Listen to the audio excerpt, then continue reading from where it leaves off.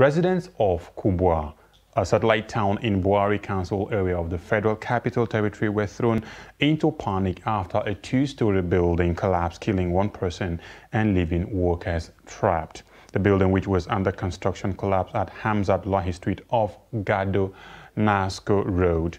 In a statement, the spokesman of the National Emergency Management Agency, NEMA, said they were alerted about the incident at about 1 a.m. and immediately mobilized resources to the place, including FCT Emergency Management Agency, Fire Service, Civil Defense Corps, and the police. The Director General of the FCT Emergency Management Agency, FEMA, Abbas Idris, announced on Friday that 2 persons were trapped in the collapsed building in KUBWA, a suburb of Abuja, and they have died. Idris said the rescue operation at the collapse site came to an end with 5 persons rescued.